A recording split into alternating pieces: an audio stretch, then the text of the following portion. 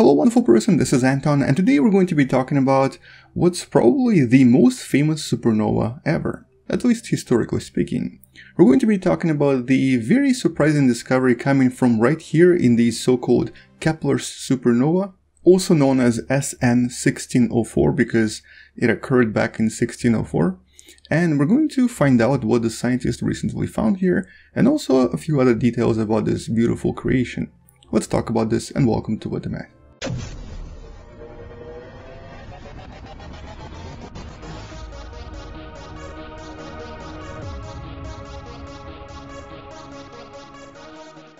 So back in 1604, back when the scientists didn't really know about galaxies or about supernova, about neutron stars or white dwarfs, and back when we still were trying to figure out the whole planetary motion situation, the scientist by the name of Johannes Kepler, who lived in Germany back then, heard the news that something unusual was going on in the night skies, and so he decided to very thoroughly document everything he was observing, creating this beautiful book that you can also find in the description below, known as the Stella Nova, essentially the new star.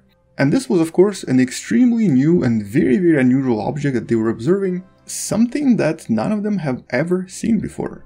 And they weren't even sure what it was. The original proposition by the Italian observer who found it, whose picture unfortunately I couldn't find but whose name you can see right here, was that this was probably some sort of an unusual cometary gas expulsion somewhere in the solar system, but nobody really knew what it was. Back then the scientists kind of started to understand comets, but they didn't really know these distant stars and these distant explosions were even possible. But the reason this supernova today is known as the Kepler supernova, even though he wasn't the first to discover it, was really because of this. The over 200 pages long document that essentially very thoroughly describes what he was observing, which also makes this the first very thorough observation of a stellar phenomenon. And as I mentioned, you can find this book in the description below, you can actually go through this, but it might not really be that useful because it's written entirely in Latin, the language that I don't think many of us speak anymore. And I guess what's really interesting is that back then the Latin was technically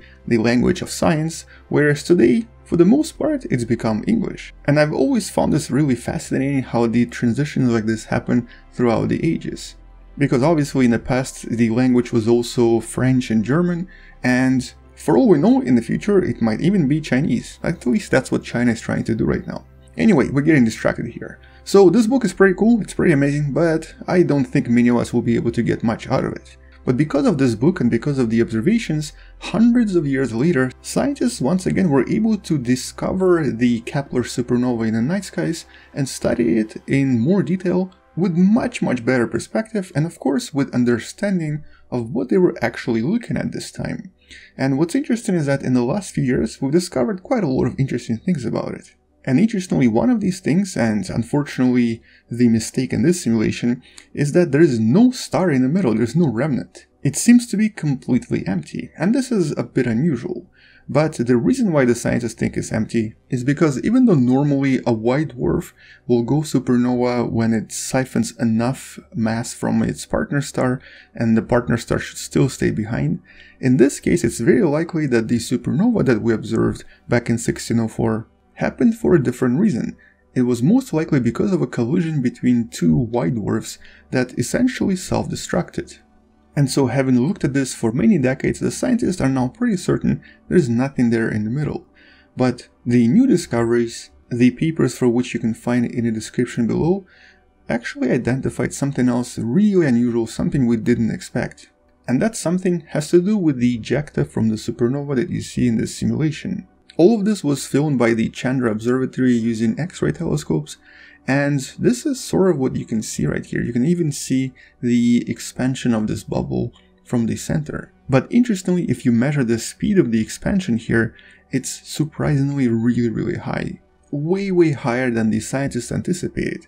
Remember, this happened over 400 years ago, so the assumption was that by now it should have already slowed down a little bit. The actual expansion should have slowed down to maybe a few hundred kilometers per second.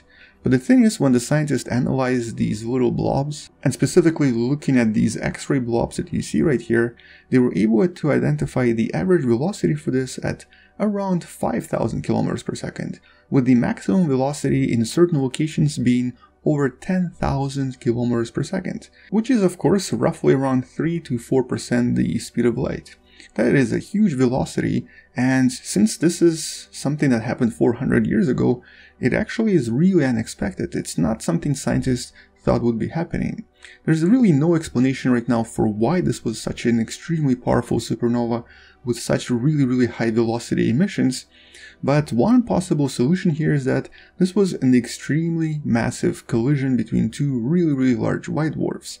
In other words, it was a collision between two white dwarfs that were already reaching the mass where they would go supernova anyway, and in this case, once they collided, that's when the extremely powerful emissions started to appear, and they haven't stopped for the past 400 years.